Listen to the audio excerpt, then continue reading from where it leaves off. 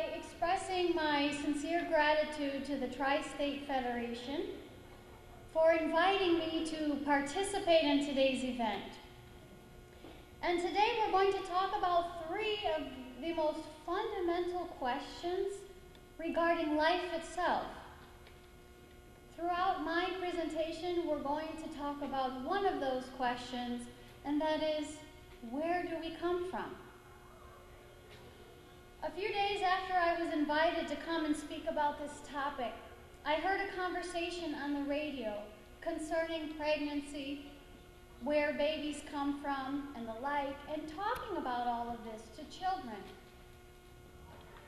And someone commented that interestingly, when it comes to pregnancy, children will often want to know how that baby gets out of there before how it got in there in the first place.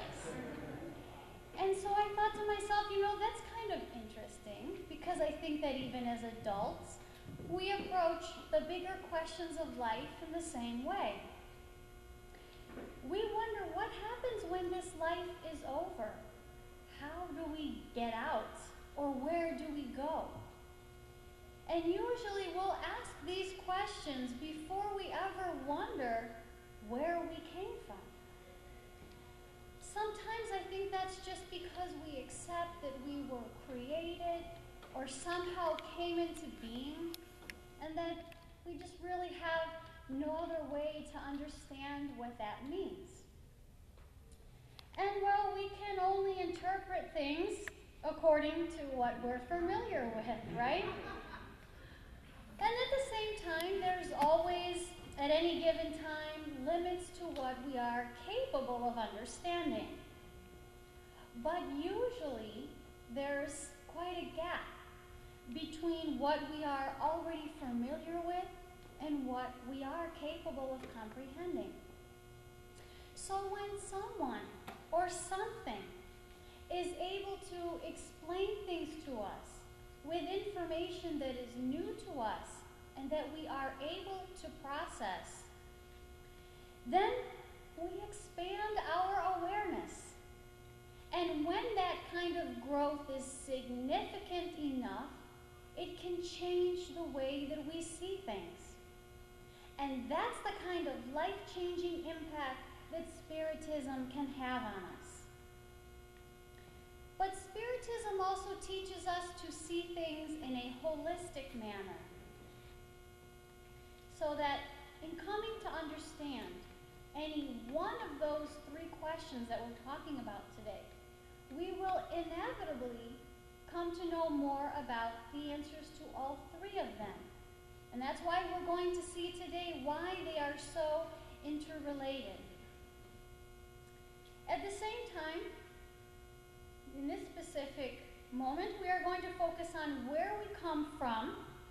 We're going to concentrate primarily on this book by Allan Kardec, Genesis, specifically the chapter called Spiritual Genesis. And because we are going to address several topics that fall within Spiritist principles, I'm going to keep them displayed up here throughout the discussion. And as we go along, we'll talk about what each of them means conceptually and what they mean to us in terms of their relevancy to our daily lives. Now, curiously, to back up and ask the question about where we come from, well, then we first have to define who we are. As mentioned in the Spirit's book, also by Allan Kardec, we all have an instinctive sense of the future life, and this comes from an awareness that our spirits had even before beginning this material lifetime.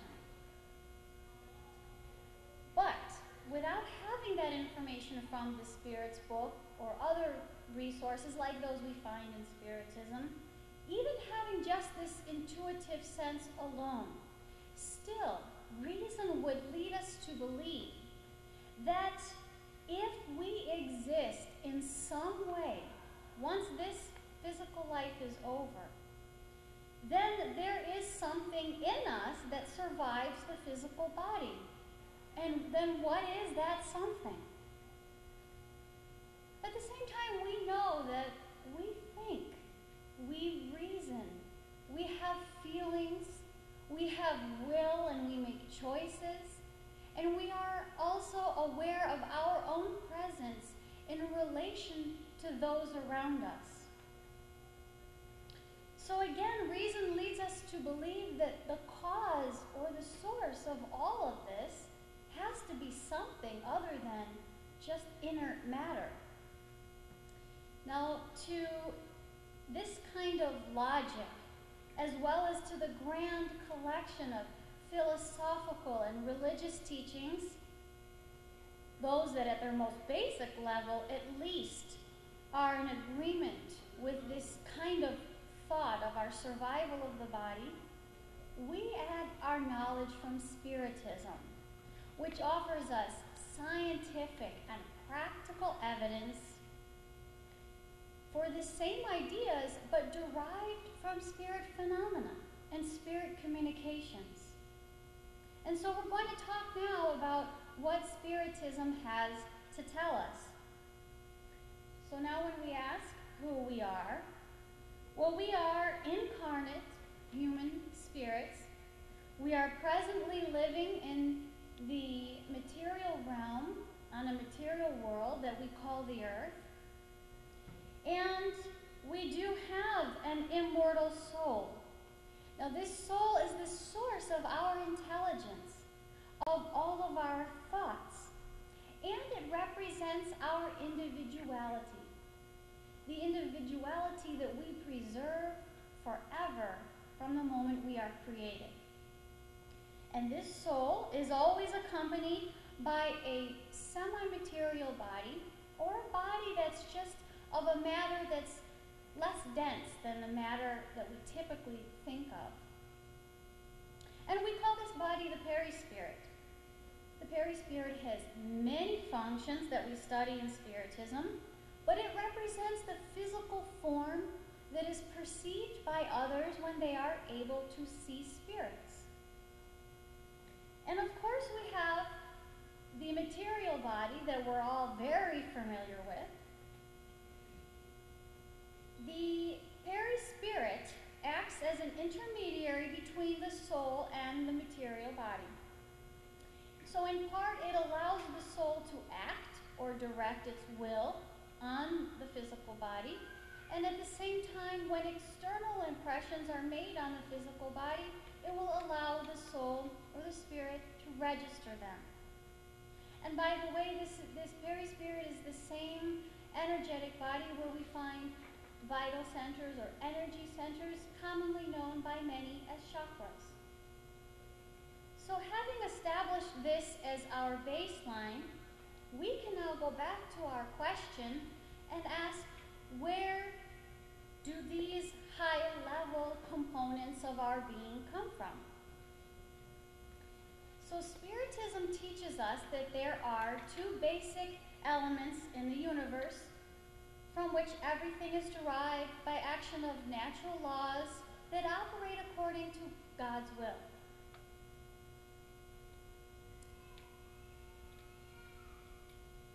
One of these elements is spirit, which represents the intelligent element in creation.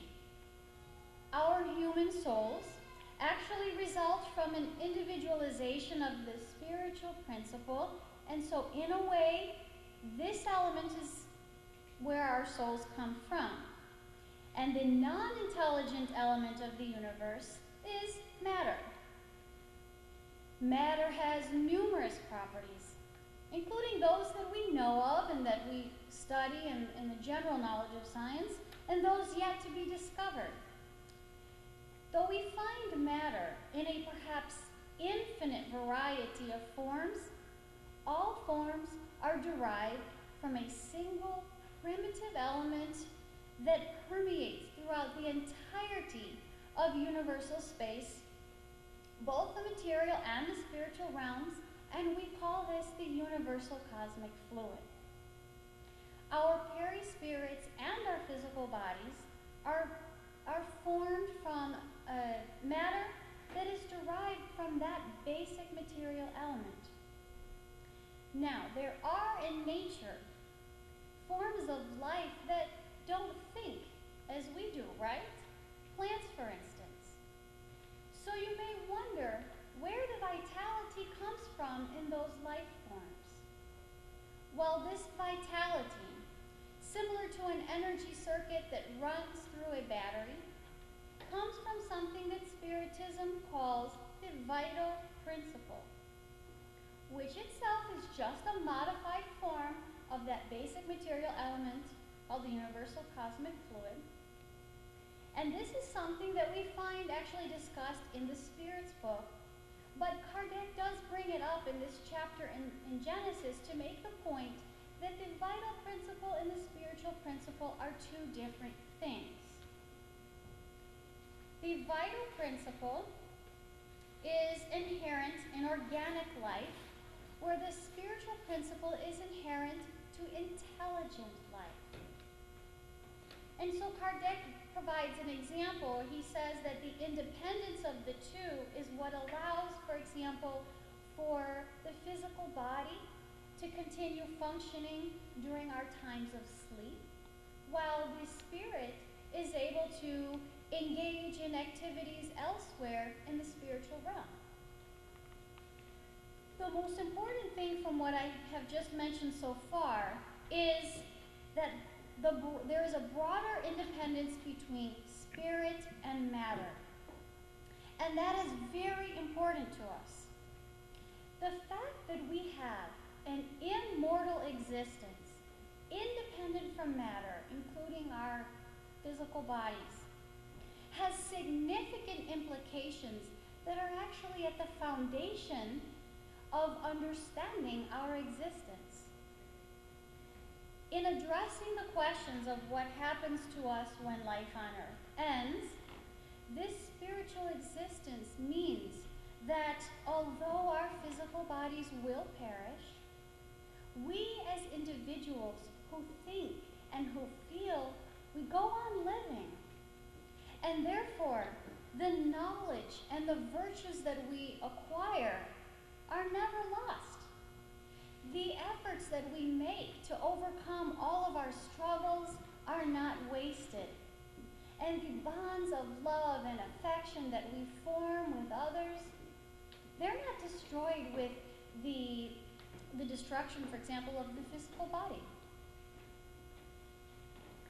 As I mentioned before, although we may sense this continuity of life intuitively, and though we may also find teachings about the soul's survival among our diverse philosophies and religions, still with them, it's possible for us to fall into doubt.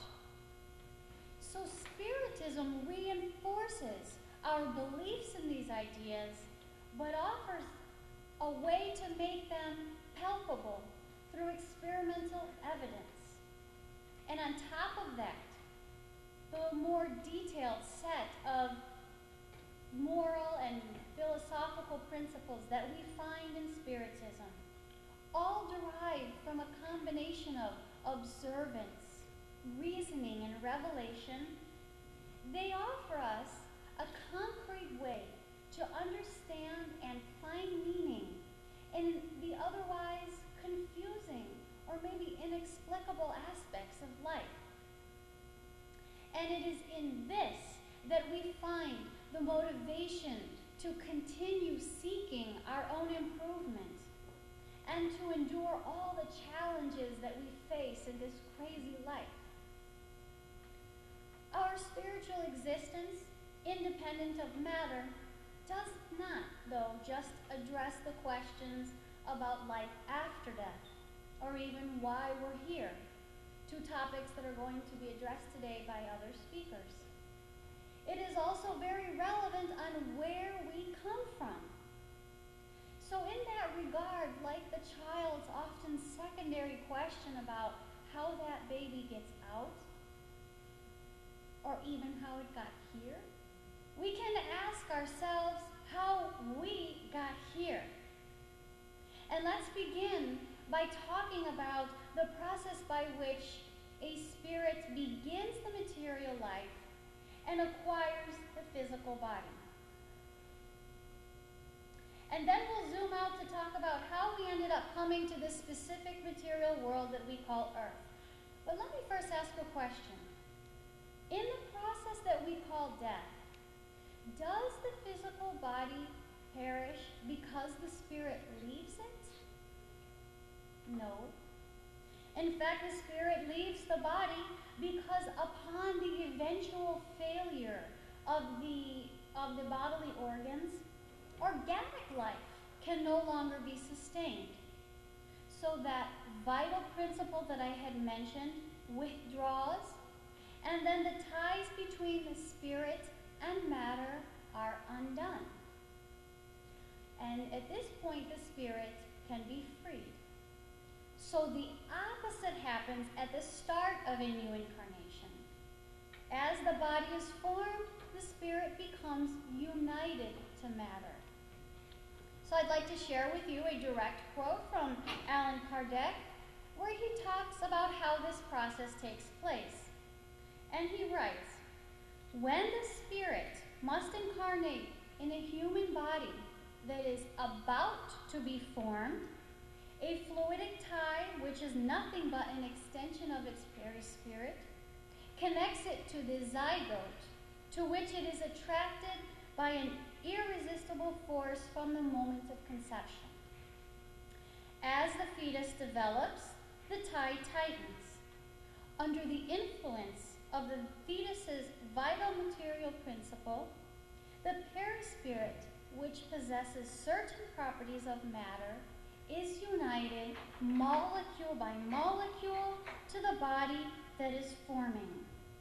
A fact from which one may deduce that the spirit, through the intermediary of its perispirit, in a way takes root in the fetus, much as a plant takes root in the soil.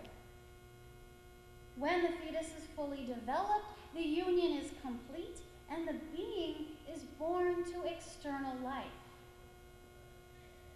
So this explanation gives us an idea on how that physical process takes place, and it is quite fascinating to read even further details in Spiritist literature about how the incarnating spirit, the spirits of the parents, and even mentoring spirits in the spirit realm all are involved and participate in all of this activity.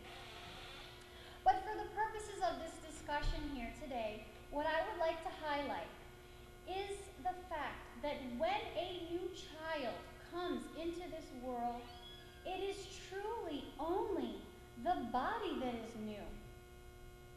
That spirit is a being that has already been in existence. And in following its own evolutionary trajectory, it has its own history of incarnations prior to this one. Now, because of that, the spirit of that child already has an acquired set of virtues and talents, developed at least to some degree, as well as certain weaknesses and inferior inclinations that it must work to overcome. The spirit has a memory, even if unconscious, of its past, which is going to affect how it sees things and how it approaches life.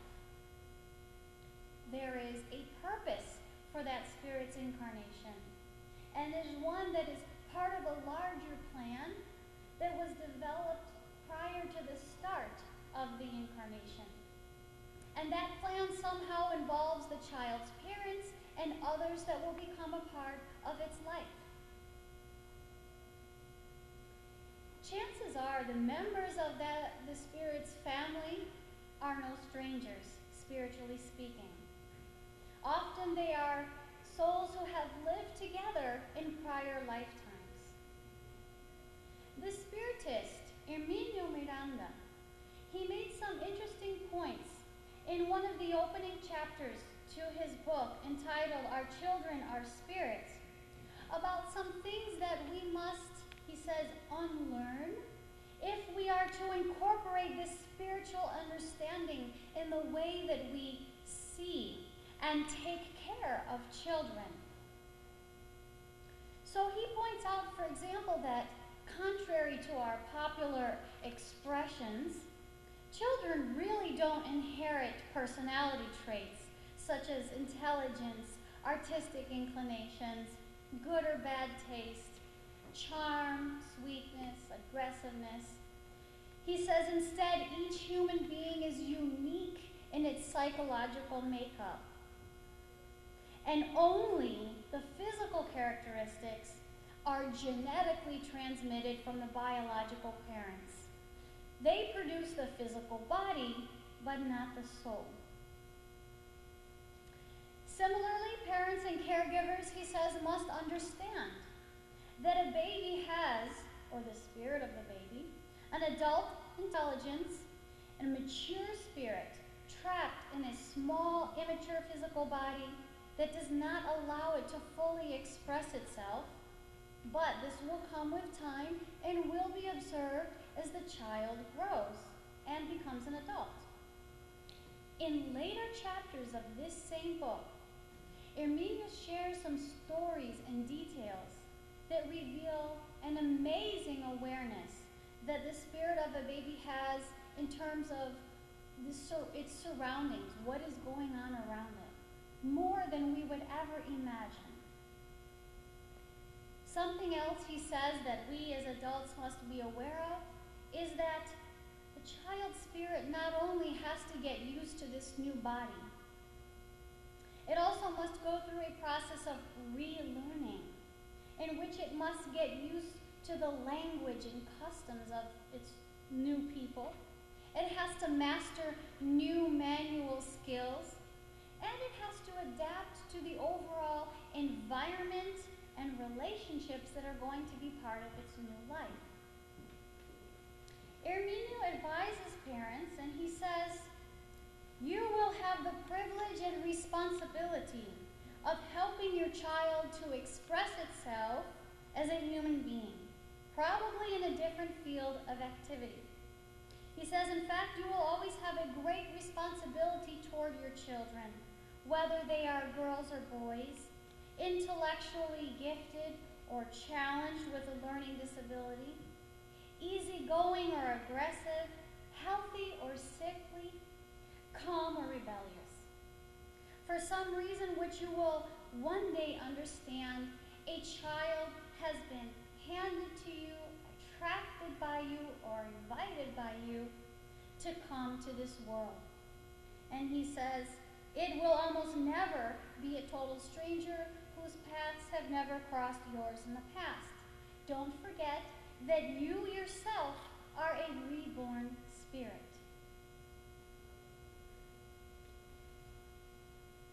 So the material body is created through a process initiated by the child's parents. And the incarnating spirit transitions from life in the spiritual realm, where spirits actually spend the majority of their time once they're created, to life in the material realm.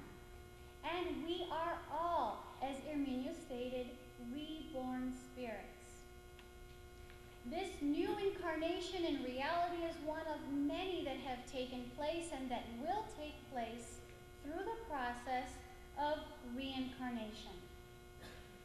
So another way to address the question on where we come from is to say that we as incarnate spirits in the material world, we come from the spiritual realm or the spiritual world.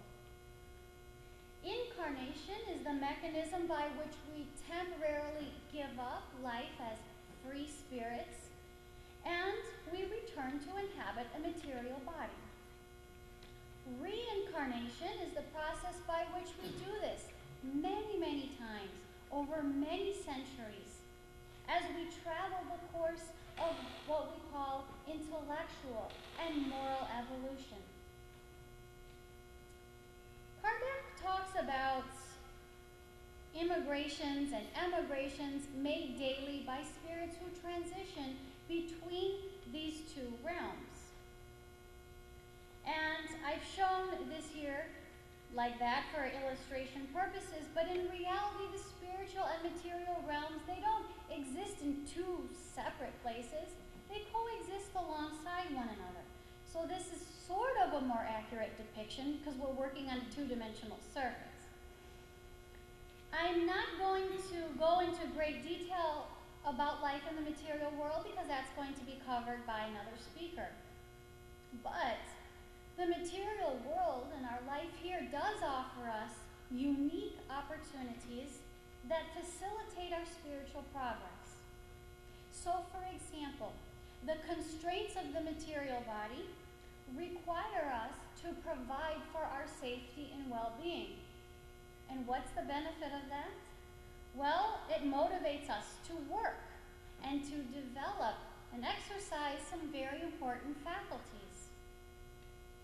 Due to the varying circumstances of our lives here, from the conditions into which we are born, the activities that we become involved in, the relationships that we are a part of, not to mention all the capabilities as well as the limitations of our own physical bodies, we will encounter in the material world all kinds of experiences and situations through which we will learn and grow.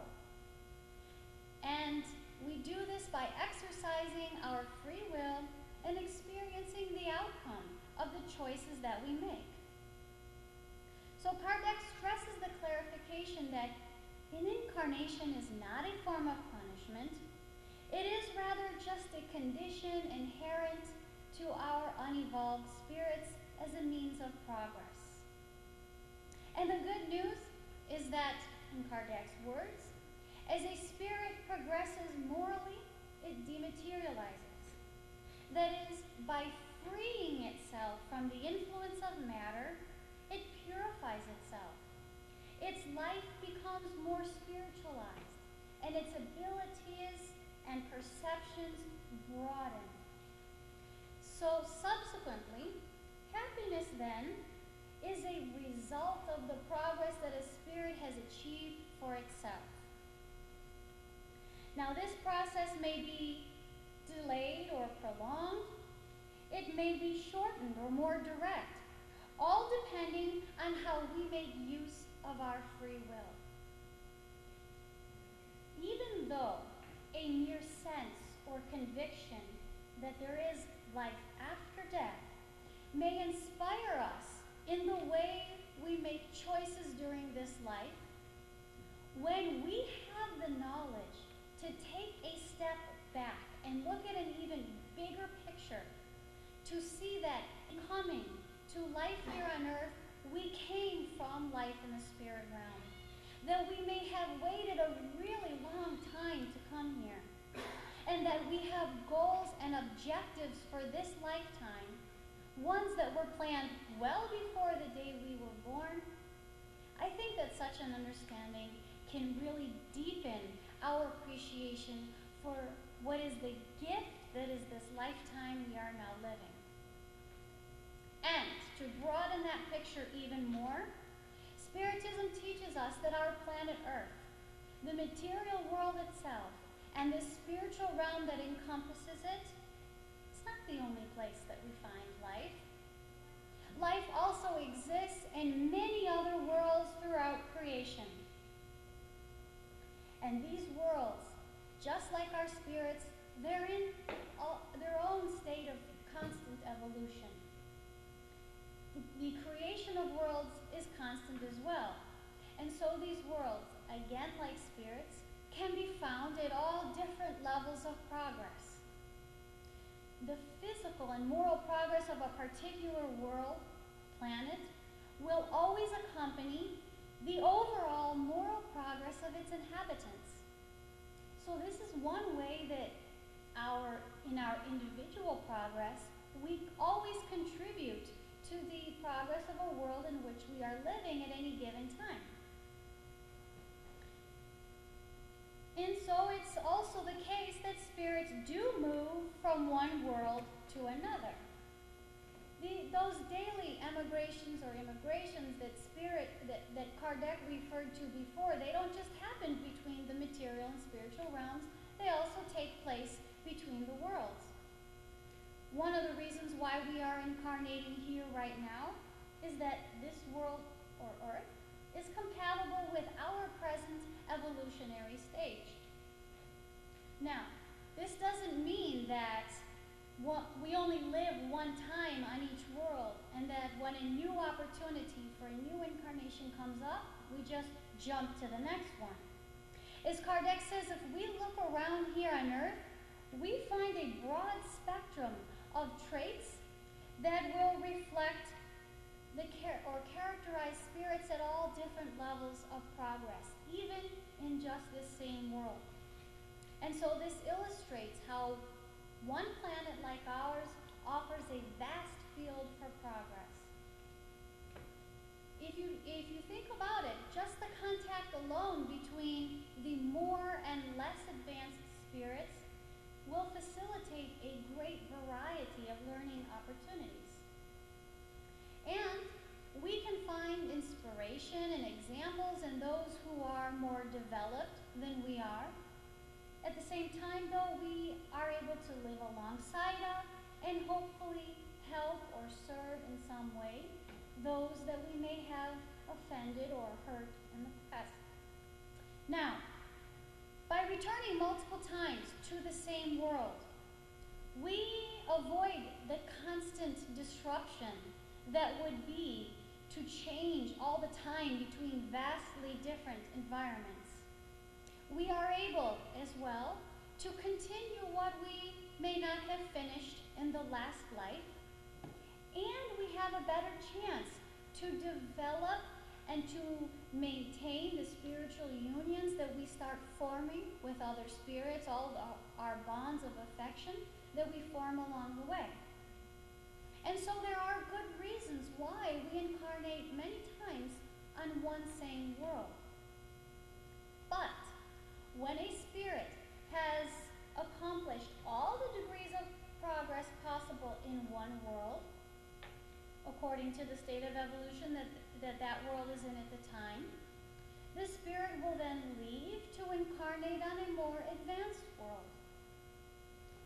And in that more advanced world, one will find solidarity and companionship among fellow souls who share in the same will to grow, to improve, and to live in harmony. In addition, the knowledge of God and natural laws will not only be greater, it'll also be more widespread. And these characteristics will be reflected in the ratio at which we would find the presence of good to evil. The physical environment of this more advanced world is going to be more evolved as well. And so it will be more refined and more enjoyable. In the end, the more advanced a world is, the better life there will be. For happiness and love will be increasingly present, and eventually it will be increasingly predominant.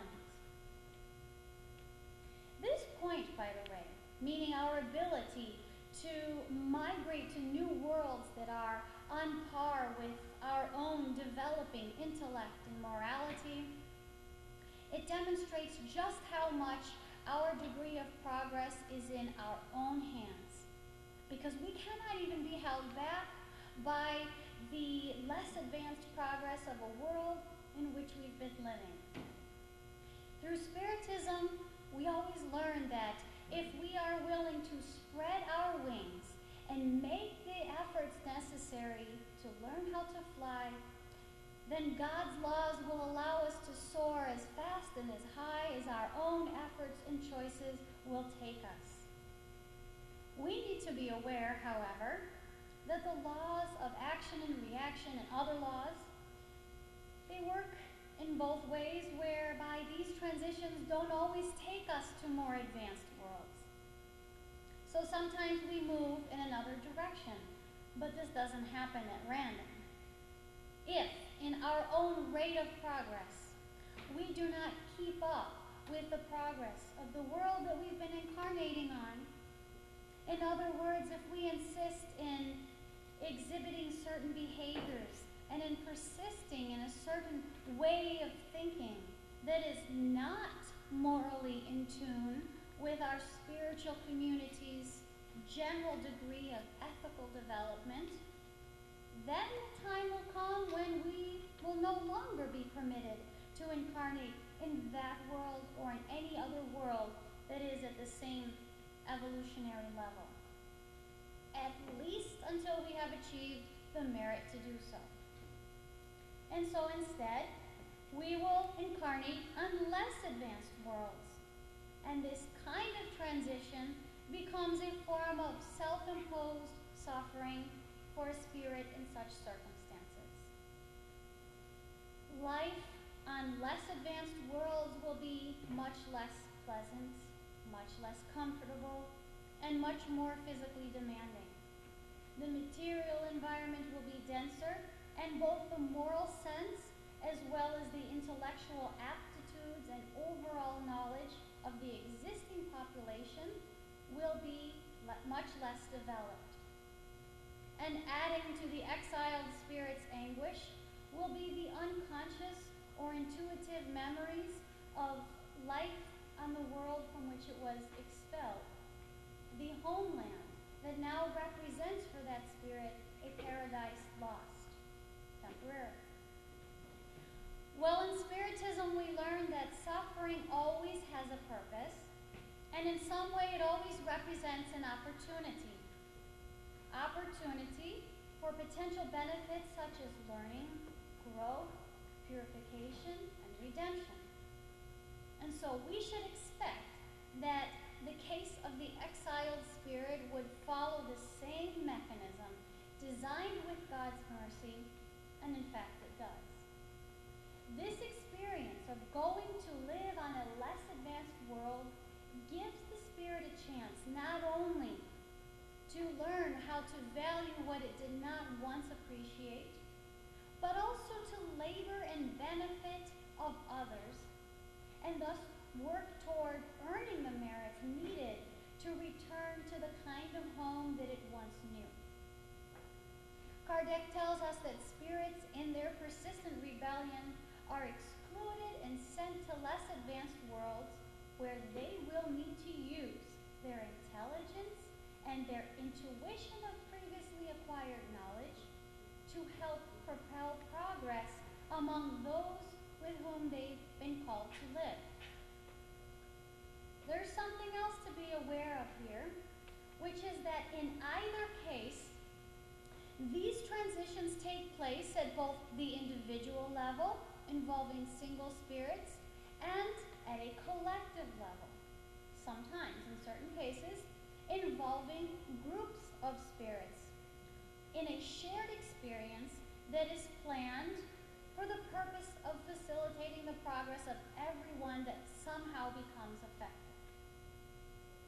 But going back to the transition between worlds, in all possible circumstances, our spiritual migrations illustrate ways in which God's design incorporates a perfect order, where everything has a purpose, and all elements of life come together to afford us endless opportunities.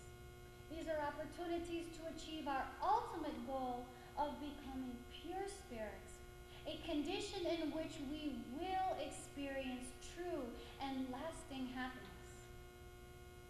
Now, we've talked today about ways to answer the question of where we come from, depending on the context of the question. But no matter how we look at it, the answer inevitably stems from our knowledge as human spirits created by God, living and evolving according to God's natural laws.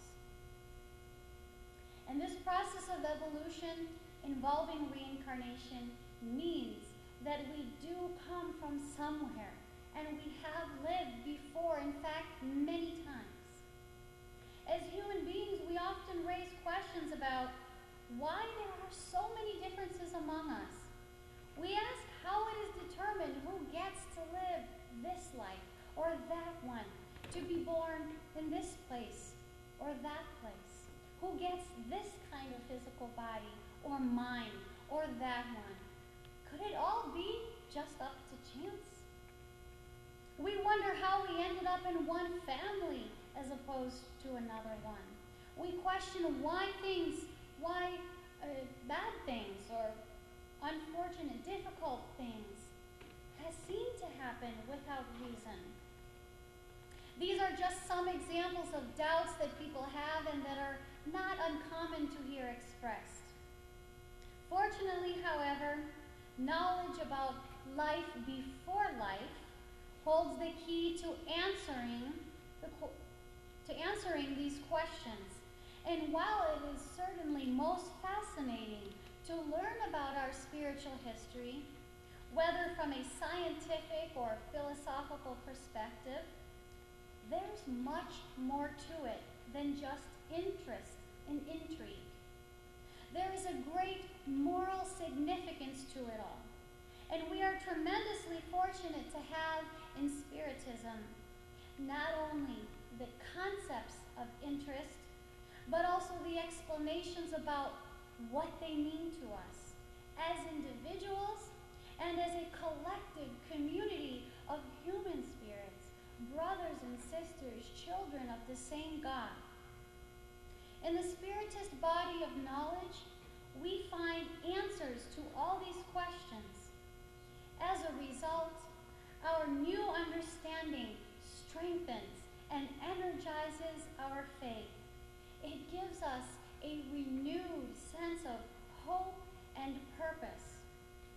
And we find the inspiration that we need to really make the best of this life with an understanding of our past and an eye on the future. Thank you so much for your attention.